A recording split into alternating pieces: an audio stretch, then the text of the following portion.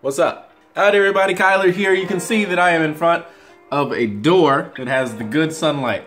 Except it's not sunlight, it's real crappy out there. So every now and again, Alabama has to remind you that she is in control, and she makes it 40-something degrees. And that's what we gotta deal with, but we gotta get fishing. However, we're gonna do things a little different today. And by different, I mean my GoPro batteries are all dead, so we got a unique challenge. So my fishing club, we're sponsored by X-Zone Lures. Now, if you ever checked out X-Zone Lures, they have the nice packaging. It's all black. I haven't checked them out. I need to, because the club is sponsored by them and I like lures. So what I'm going to do today is I am going to take it out to a nice little fishing spot nearby. We're going to take out the, what is it, muscle craw and the drop shot slim slammer. And we're gonna see if we can catch ourselves a pig or two. I gotta clean my house, I'm sorry. So not a True Fishing After 5 episode yet, because you know, that's episode 50 and episode 50 is gonna be real special. But with GoPro kaput, I gotta come out with content. So here we are. And yes, tournament number 3 is coming up soon. It'll be after episode 50, it'll be episode 51. Promise you. I know you guys are really looking for that episode. To try and steal my fishing secrets. I see you out there. All right, enough talking. Let's go get fishing and actually just do more talking. What I'll be fishing with today is the Entsport Camo Legend. This thing, you see this? I fish with it a lot. You guys have seen it in a lot of my videos. I keep banging it on the ceiling, my bad. But Entsport Camo Legend, all nice and stuff. But I want you to pay close attention to the picture right here. You see that picture? I wonder who took that picture. It was me. I took that picture. So I've been working with Entsport and getting their social media campaign ready to go. You can follow them on Entsport or Entsport USA on Instagram. That's at Entsport and at Entsport USA. Sorry, I'm bad at this internet thing. So I'm going to take this rod here. I'm going to catch some things on that X-Zone Lures, and we are going to do some combining sponsorships. Of course, GoPro batteries, kaput. Keep in mind, so sporadic fishing. We'll get it. Anyway, let's put a reel on this, spool it up, and let's get going. Super windy out here, but as you can see, we've got the, all right, it's not gonna focus, X-Zone Slammer on a drop shot, and then a Entsport Camo Legend, an Entsport reel, and on it, we got ourselves a X-Zone Lures muscleback craw with a bead and a weight. Just because it's mad muddy. All right, let's go see if we can catch something. All right. See this? That was pretty quick. That was on the X-Zone Lures muscleback craw. Right there. Look at his mouth. He's breathing at you. Chomp, chomp. He wants to be let go though. Let me show you what did it. All right, here we go. Here's our little craw. And there he is. Cold, wet day. Let's set him back. Now the water's still warm actually. So maybe it's not gonna be that hard today. Gunk on the screen, let me get that. All right, this no GoPro fishing is working out so far. Here he is, one more. He's got the muscleback craw in his mouth. Now look at that, that is a Texas rig with a bead on it. Now, I don't normally fish that, but ever since the most recent tournament, I've been trying it and I've been liking it. Still got the muscleback craw in his mouth. I'm gonna get some shots of him for Instagram, so I'm gonna pause this for a second. All right. Get him on hook, let the little fella go. One last look. That's 2 on the muscleback craw. So we're doing all right. Well, if it's working, I'm not gonna stop using it. I've learned that from tournaments, so let's keep going.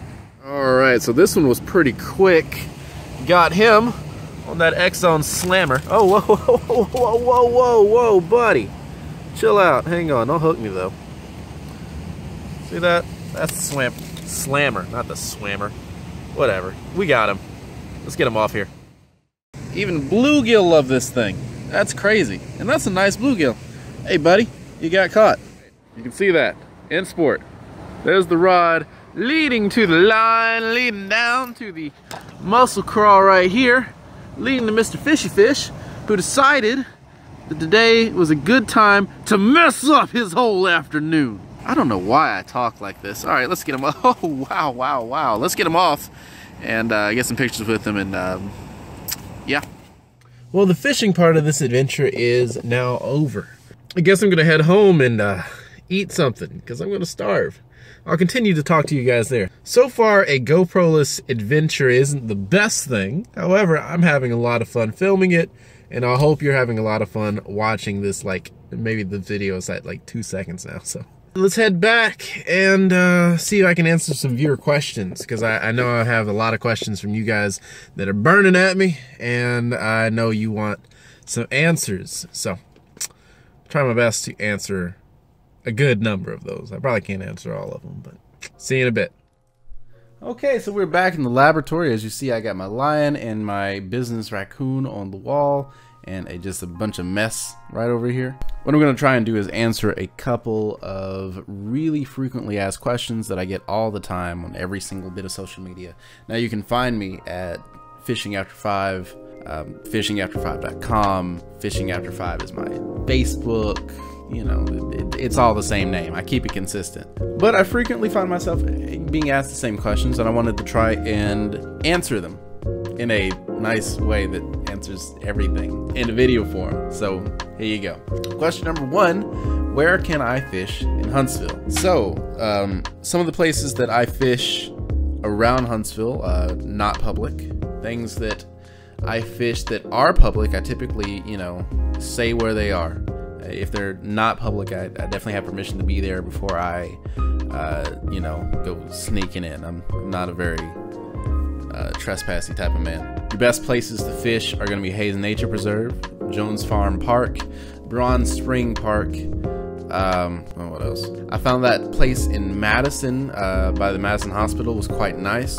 I don't know, however, if it is public or not. I've never been able to confirm that. I've tried, but until they kick me out, I guess I'll be fishing there. Diddle Landing is also a wonderful place, if a little far out from Huntsville. And of course, you have the Flint River, which is also a little far out. So, yeah, there are options, places you can go. And, yeah. Question number 2, what is the best place to fish in Huntsville? If I had to give you a personal favorite, mine would be Hayes Nature Preserve. That is where I've caught my PB at. I do a lot of my summer fishing there. I love exploring. I love the scenery. It's such a big place with a lot of different places to fish at. When people are coming to Huntsville, I usually recommend them to go to Hayes Nature Preserve. So that's my personal favorite one. And if you go out there, you are likely to see me every now and again. And if you do see me, say hi. Question number 3, can I fish with you? So I get this one a lot, more than most. So I've decided to make like an event maybe later this year where we all meet up and fish in like Bronze Spring Park or something like that. I have to figure out the logistics of that, but I would love to do a meet up for all of the fans and friends I have in Huntsville to come see each other, say hi. Maybe we can learn some fishing secrets together, and maybe we can try and catch something from Bronze Spring Park. Now, if you're a Huntsville native, you know that that's a little tough sometimes. And question number 4, do you fly fish? No, I would probably just hook myself, but I am looking at purchasing a fly fishing setup very soon, and I was going to try my best to learn it. However, I don't feel like fly fishing is necessarily going to be my thing, as I'm really enjoying tournament bass fishing. So as I find my groove in that world, the less I tend to do other things. Of course, I'll still be fishing for bluegill because I love that, but fly fishing is definitely on my radar and something I want to do one day soon. That's it for the questions today. If you have another question, leave a comment below. I'll be sure to answer it in the best way that I can. Finally, I'd like to introduce a new sponsor to the channel. It's my first fishing sponsor ever, which is really awesome, and that's Entsport. Entsport saw my videos where I'm always using the Entsport like Camo Legend and the Willow handle. So I've been using them in my videos since like episode 11. Entsport rods are great. I've loved them. They saw it. They contacted me, and now we work together. So if you are not a fan of Entsport yet and you want to see more of their products, you can go to @Entsport or @EntsportUSA. They have 2 Instagrams. I'll leave the links to them below, and give them a follow. I'm sure they have amazing things coming down the line. And trust me, I wouldn't recommend it if I didn't personally use it, but you see their rods in like almost every video I have now. So Kind of speaks for itself. And finally, on the topic of episode 50, I had something very special I wanted to do for episode 50. And I was thinking of doing something weird, where I'd have episode 51 come out first before episode 50, but then that wouldn't make sense because that's technically episode 50. I'm not too sure. I didn't want episode 50 to be another tournament video. So I had something better in mind, but finances, and I've got to take a work trip very soon to Las Vegas. It's a little more difficult to do than I thought, so I'm not sure, but I will definitely figure it out before I post it. So episode 51, which is the tournament on Pickwick, will be coming out very soon. It is one of the most exciting fishing adventures I've ever done. Seriously, no joke. Tournament fishing is exhilarating, and I watch myself in these tournament fishing videos, and I'm like a changed dude where I'm all serious and everything. It's cute. I love it. Well, that's all for now, folks. Bad day of fishing is way better than a good day of work. Leave your questions for me in the comments down below. Contact me on Facebook, Instagram, you name it. Stay weird, Fivers, and I'll see you all next time after 5. And hey, we are almost at 1,000 subscribers. We might make money from YouTube. Who knows? Good things are happening, though. And I have you, right there, you, have you to thank for it. Bye-bye, everybody.